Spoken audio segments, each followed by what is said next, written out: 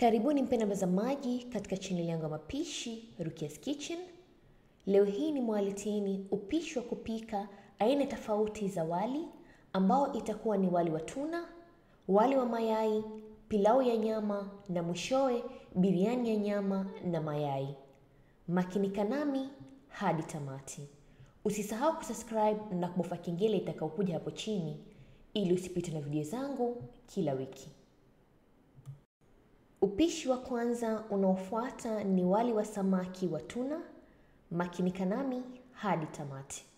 Mahitaji yetu ya leo, utahitaji vijiko viwili vya tomato ya mkebe, garam masala kijiko kimoja na nusu chakula, pilipili manga ya unga kijiko nusu kidogo, manjano kijiko nusu kidogo, curry powder kijiko kimoja kidogo, vitunguu maji vitatu vikubwa, karoti mbili kubwa ambazo zimeparwa, tomato tatu za madonge, na hapa niko na tuna ya mkebe gramu 350, chumvi kiasi chako, na mwishowe utahitaji ndimu moja na nusu. Katika sufuria yako ya kiasi utaanza kuweka tuna. Nimetumia tuna wa mkebe ama unaweza kutumia tuna freshi, na utaweka na spices ambao itakuwa ni garam masala, pilipili manga, manjano pamoja na curry powder, na utachanganya kila kitu vizuri. Na kisha utanyunyiza chumvi kiasi chako na utamkamulia na ndimu moja, na utaendelea kuchanganya na kisha mfunike uache tuna wako apikike kwa moto mdogo mdogo mpaka awe mkavu.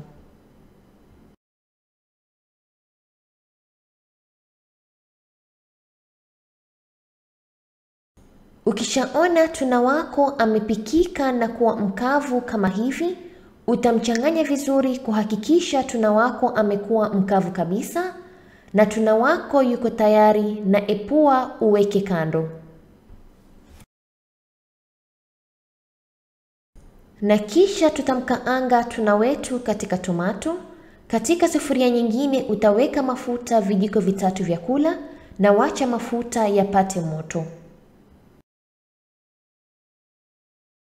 Mafuta yako yakishapata moto, utaweka vijiko viwili vya kitunguu saumu na tangawizi kilichosagwa pamoja. Samahani katika mahitaji sikuwaonesha. Na kisha utaweka tomato zako za madonge na utachanganya vizuri, na utanyunyiza na chumvi kiasi chako, na uache tomato zipikike mpaka zivurujike.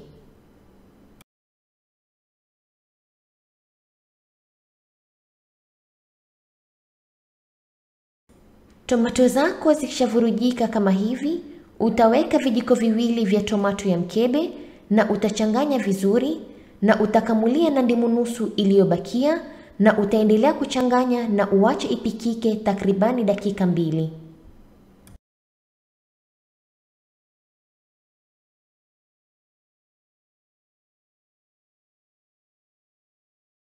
Mchuzi wako ukishakuwa mzito kama hivi, mwisho kabisa utaweka tuna wako uliompika hapo mwanzoni na utachanganya kila kitu vizuri.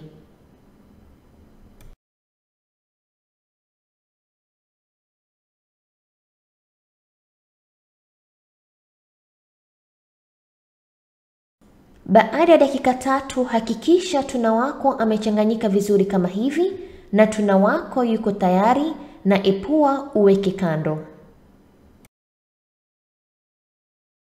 Na kisha tutakaanga vitunguu vyetu vya maji. Utaweka mafuta kiasi katika pani yako, yawache mafuta yako yapate moto, na kisha utaweka vitunguu vyako vya maji na uvipike mpaka viwe vyekundu.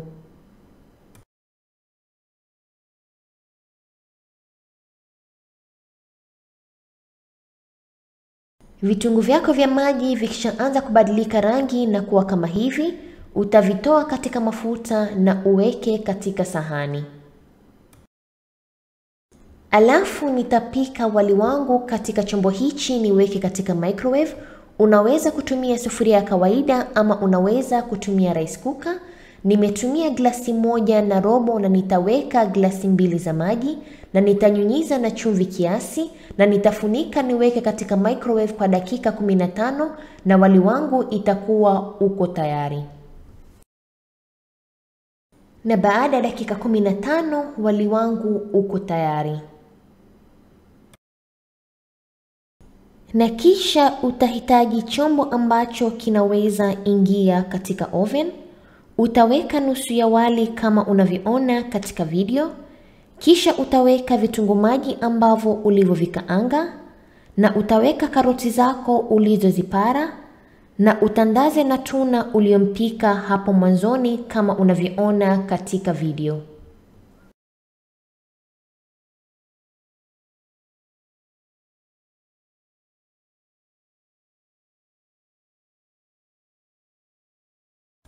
Mwisho kabisa utamalizia na wali uliobakia. Hakikisha umetandaza wali wako kama unavyoona katika video na utanyunyiza na maji kiasi.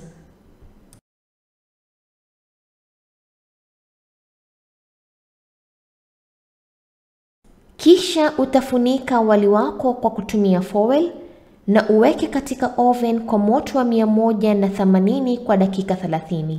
Na ikiwa hauna oven unaweza kufanya hivi na utaweka katika makaa.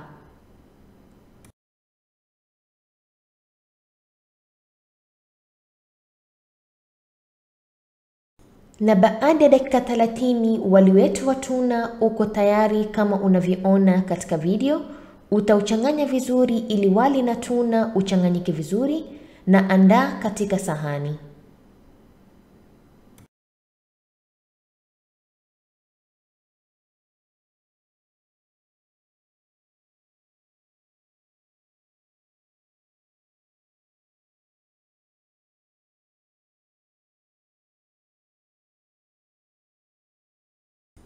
Na wali wangu wa tuna uko tayari kama unavyoona katika video.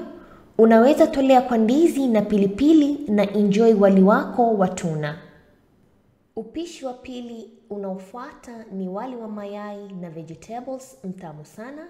Makinika nami hadi tamati.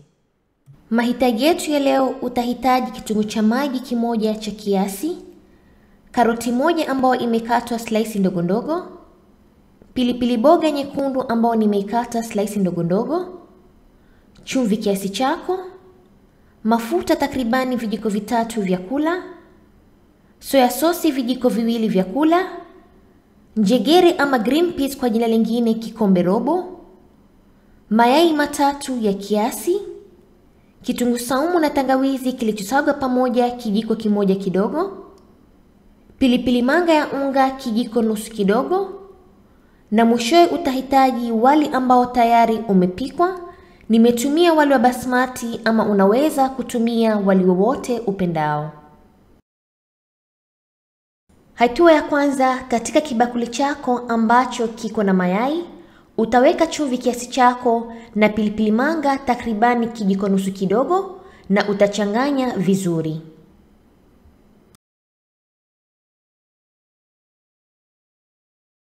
Na kisha utakaanga mayai yako. Weka frying pan katika moto. Hakikisha frying pan yako imeshika moto na utaweka mafuta kijiko kimoja chakula na wacha mafuta yapate moto. Mafuta yako yakishapata moto kiasi, utaweka mayai yako katika frying pan na wacha yapikike kwa moto mdogo mdogo. Ukishaona mayai yako yanaanza kutokota polepole, utachukua kijiko chako na utakoroga mayai yako kama unavyoona katika video mpaka mayai yako yapikike vizuri.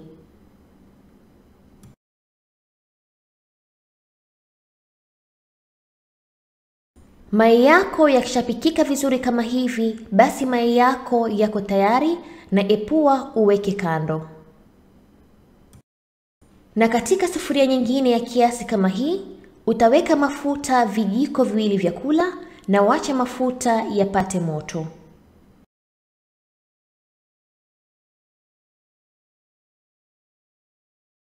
Mafuta yako yakishapata moto, utaweka kitunguu chako cha maji na utakikaanga mpaka kitunguu kiwe laini.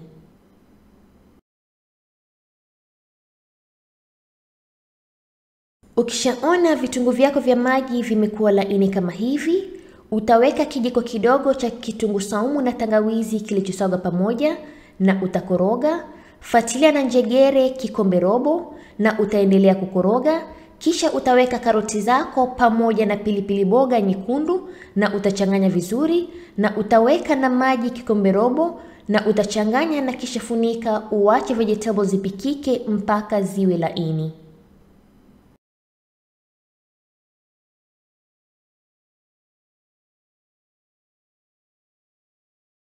Ukishaona maji yamekauka kama hivi na vegetables kuwa laini kama hivi, utachanganya vizuri na kisha utaweka wali wako ambao tayari umepikwa.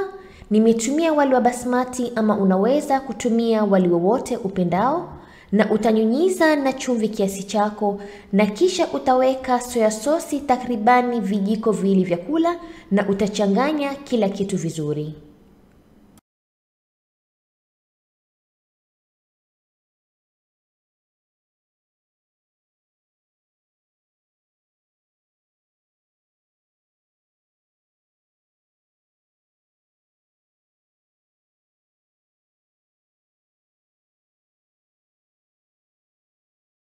Mwisho kabisa tutaweka mayai yetu ambayo tumeyapika hapo mwanzoni, na utachanganya kila kitu vizuri, na utawacha wali wako upikike takribani dakika 3 mpaka 4, na wali wako itakuwa uko tayari, na andaa katika sahani.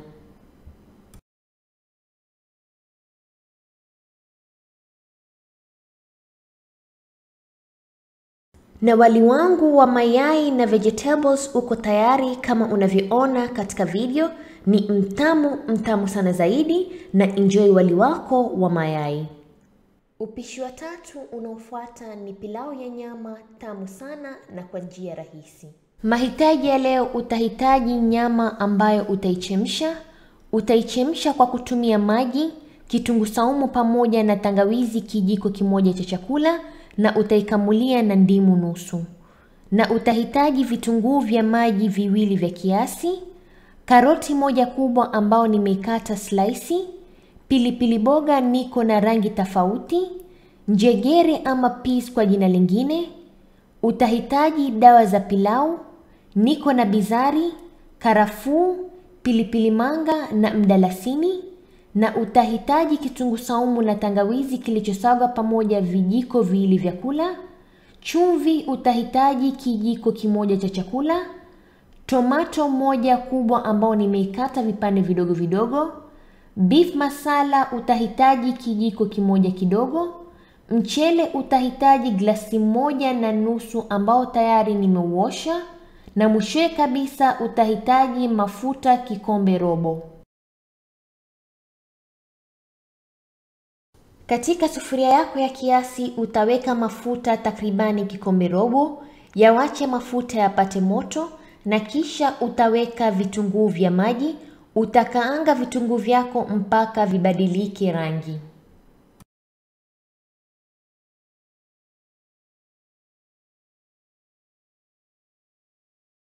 Vitunguu vyako vya maji vikishaanza kubadilika rangi, utaweka kitunguu saumu na tangawizi kilichosagwa pamoja vijiko viwili vya kula, na utakoroga. Fuatilia na dawa zako za pilau na utaendelea kukoroga kiasi cha dakika 1.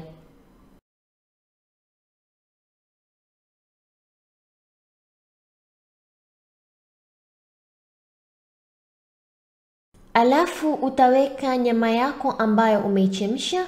Nimetumia nyama ya kondoo ama unaweza kutumia nyama yoyote upendayo, na utaendelea kukoroga.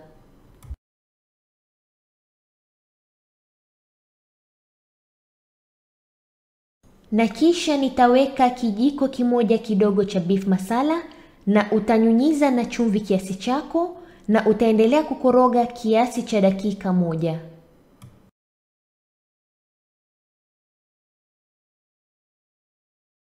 Alafu nitaweka vegetables ambao ni karoti, pilipili boga, njegere na tomato moja, na utachanganya vizuri, na utawacha vegetables zako zipikike mpaka ziwe laini.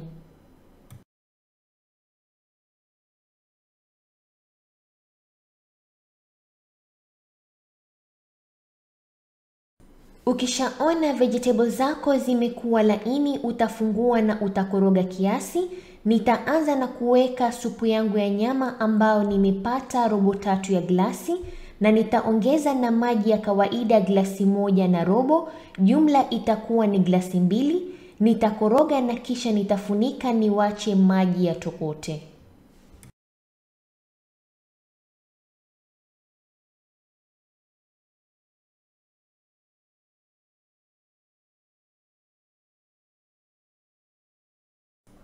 Maji yako yakishaanza kutokota, mwisho kabisa utaweka mchele. Nimetumia glasi 1 na robo ya mchele. Nitaweka mchele wangu na kisha nitakoroga kiasi. Nitafunika niwache pilau yangu ipikike kwa moto mdogo mdogo. Ukishaona maji yako yamepungua kama hivi, utafungua na utakoroga pilau yako polepole ili wali wako usivurujike, na utafunika na uwache pilau yako ikauke kabisa. Hakikisha upunguze moto ili pilau yako isishike chini ya sufuria. Na baada ya dakika 5 mpaka 7 pilau yangu iko tayari kama unavyoona katika video. Nitaichanganya vizuri na polepole ili pilau yangu isivurujike.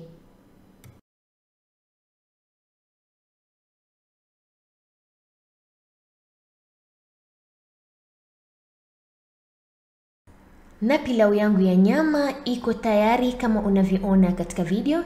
Nitapakua katika sahani ili mpate kuona jinsi pilau yangu ilivyoiva na wali ulivyotoka mmoja mmoja.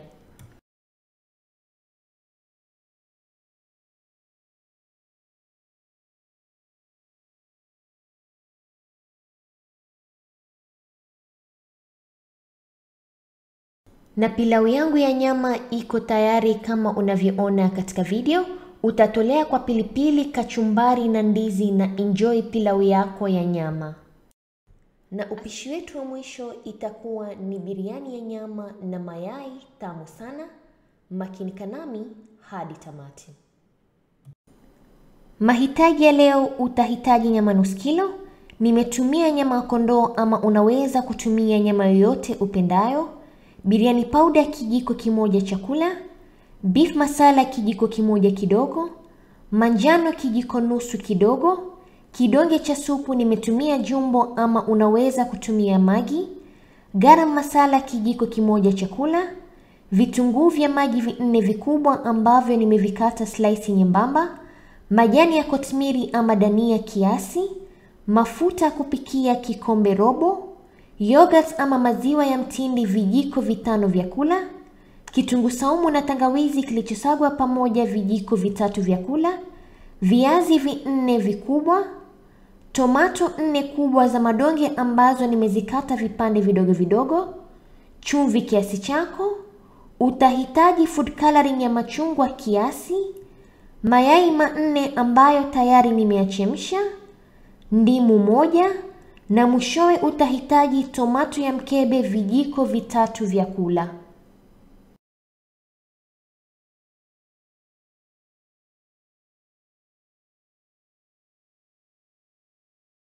Katika karai lako la kiasi tutaanza na kuweka mafuta na utawacha mafuta yapate moto.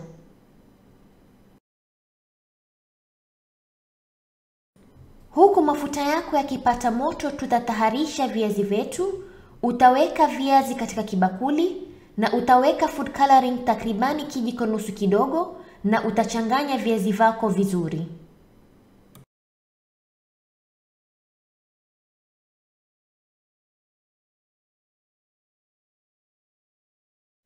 Mafuta yako yakishapata moto, tutakaanga viazi vyetu.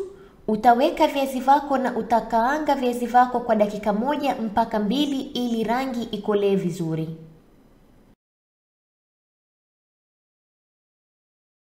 Hakikisha unapofry viazi vako visiwe laini kwa sababu vitapikika tena katika rojo la biriani.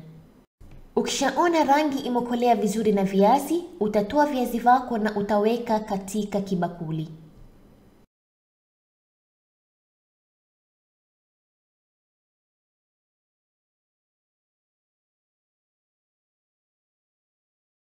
Na kisha tutakaanga vitunguu vyetu. Weka vitunguu vyako na uvipike mpaka vibadilike rangi.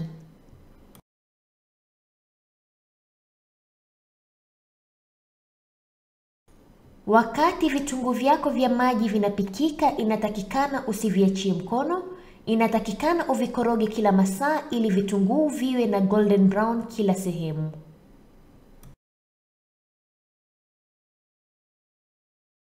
Ukishaona vitunguu vyako vimepata rangi nzuri ya golden brown kama hii, basi vitunguu vyako vya maji viko tayari na utoe uweke kando. Tukishamaliza kufry viazi vyetu na vitunguu maji, na sasa ni wakati wa kupika rojo letu. Katika sufuria tutaanza na kuweka nyama. Kama nilivyosema hapo mwanzoni, nimetumia nyama ya kondoo ama unaweza kutumia nyama yoyote upendayo. Kisha utaweka kitunguu saumu na tangawizi vijiko vitatu vya kula. Fuatilia na maziwa ya mtindi ama yogurt kwa jina lingine vijiko vitano vya kula. Majani ya kotimiri ama dania kwa jina lingine kiasi. Tomato za madonge 4 ambazo nimezikata vipande vidogo vidogo. Tutaweka na spices ambayo itakuwa ni beef masala, biriani powder, manjano pamoja na garam masala. Tutanyunyiza na chumvi kiasi. Na kisha nitaweka kidonge cha supu, nimetumia jumbo ama unaweza kutumia magi.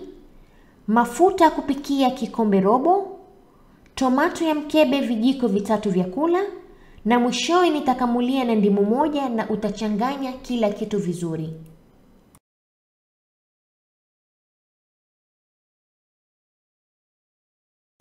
Changanya rojo lako vizuri ili kila kitu kichanganyike vizuri.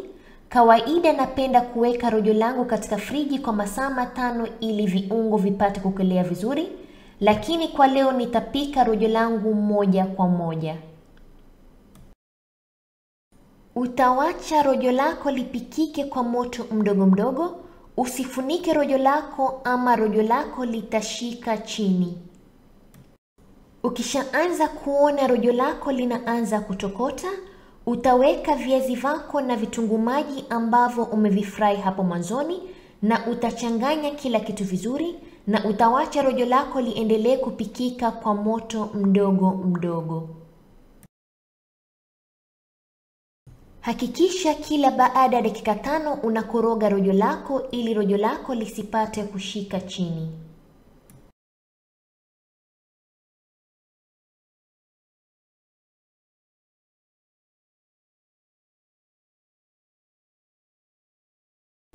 Wacha rojo lako lipikike kwa moto mdogo mdogo, usizidishe moto na uache rojo lipikike mpaka lichanganyike na kuwa zito.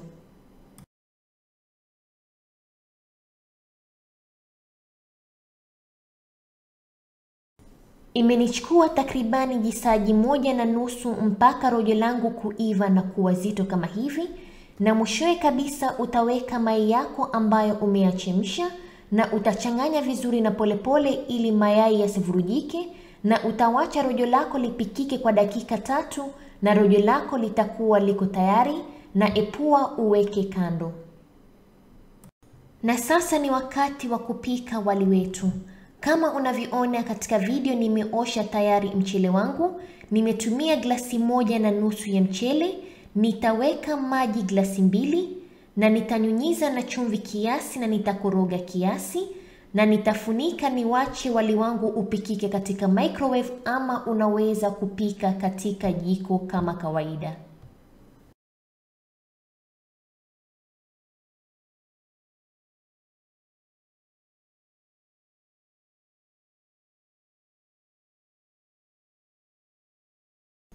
Hichi chombo ni microwave steamer ambayo unaweza kuipata katika supermarket.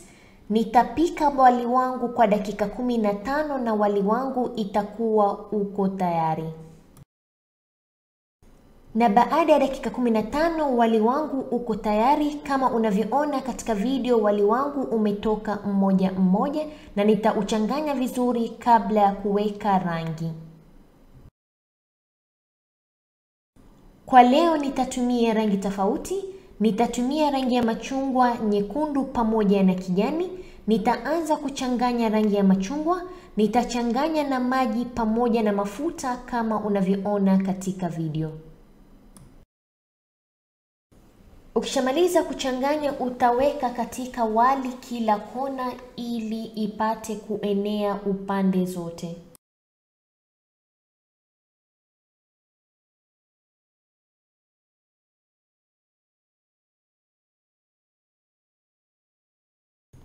Na rangi ya pili itakuwa ni rangi nyekundu. Nitatumia kijiko kidogo robo, nitachanganya na maji pamoja na mafuta.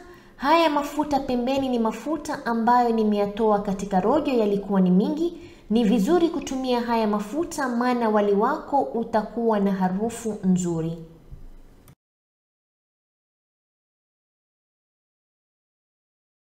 Na mwisho kabisa nitanyunyiza rangi ya kijani. Nimechanganya na maji pamoja na mafuta na kisha nitanyunyiza kila kona ili rangi ipate kuenea kila sehemu.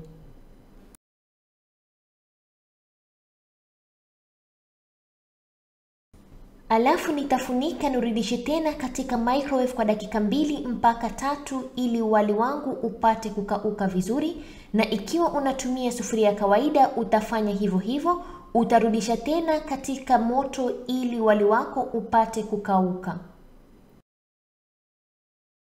Na baada ya dakika 2 wali wangu umekauka vizuri kama unavyoona katika video. Nitauchanganya vizuri ili rangi zipate kuenea kila sehemu na wali wangu uko tayari. Andaa wali wako pamoja na rojo katika sahani na enjoy biriani yako. Na biriani yangu ya nyama na mayai iko tayari kama unavyoona katika video. Unaweza tolea kwa ndizi na pilipili na enjoy biriani yako. Asanteni sana kwa kuangalia video yangu na kwaherini.